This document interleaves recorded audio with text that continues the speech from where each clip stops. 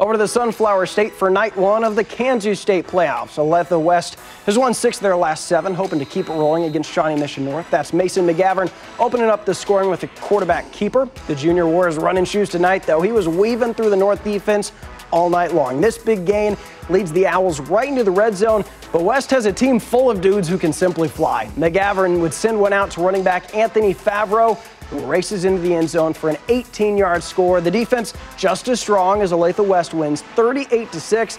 The Owls will face Shawnee Mission Northwest next week.